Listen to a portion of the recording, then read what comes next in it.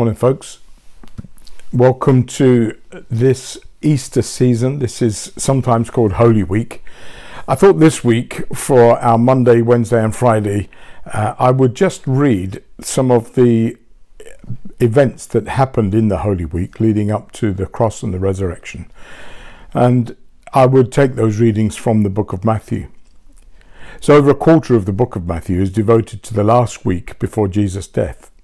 All of Scripture builds to this pivotal week, pointing to the moment when Jesus would bear the weight of humanity's sin. As you prepare for Easter, this week's reading plan will guide you through some of the critical moments in Scripture leading up to Jesus' death and resurrection. And our devotions are modified from Exalting Jesus in Matthew from the Christ-Centered Exposition Commentary series by David Platt. First of all, let me read to you Matthew 21, verses 12 to 19. Jesus entered the temple courts and drove out all who were buying and selling there. He overturned the tables of the money changers and the benches of those selling doves. "It's written," he said to them, "My house will be called a house of prayer, but you are making it a den of robbers." The blind and the lame came to him at the temple, and he healed them. But when the chief priests and the teachers of the law saw the wonderful things he did, and the children shouting in the temple courts, "Hosanna to the Son of David," they were indignant. "Do you hear what these children are saying?" they asked him. "Yes," replied Jesus.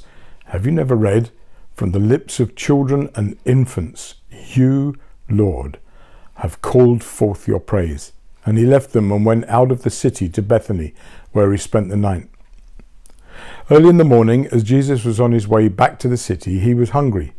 Seeing a fig tree by the road, he went up to it, but found nothing on it except leaves.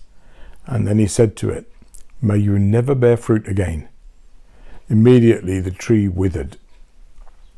Let's pray. Father, when we read your word together, as ever, Lord, we just ask you to send your Holy Spirit to help us to appreciate all of the truths that you have in it. In Jesus' name, amen. Who is this Jesus? There are many things we could say about him, but first and foremost, he's the Holy King. A prophecy made around 500 years before Jesus came witnesses to Christ's holiness and purity.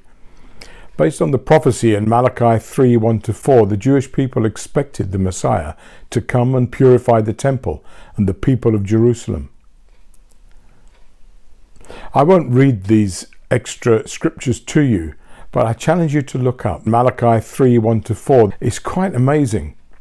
And Jesus fulfills these expectations in a way that the people could never have expected. Malachi speaks of God's messenger restoring the worship life of the people of God and purifying the priests. But once again, Jesus fulfills these expectations in a way that people could never have expected. He walked into a scene where people were bustling in the outer court of the temple, known also as the court of the Gentiles, a place for the nation to meet with God in worship, praise and prayer. Instead of such worship, however, Jesus found a commercial business filled with scores of people selling sacrifices and exchanging money. People were profiting off one another and even taking advantage of one another, all while ignoring the purpose of the temple. So Jesus, in righteous anger, drove them all out, overturning their tables and their seats. And he said to them, "It's written, my house will be called a house of prayer, but you are making it a den of thieves." In Isaiah 56:7, God says that his house will be called a house of prayer for all nations. Yet here in Matthew 21, the people of God were preventing the nations from praying. In the second part of verse 13, Jesus says that God's house has been made into a den of thieves.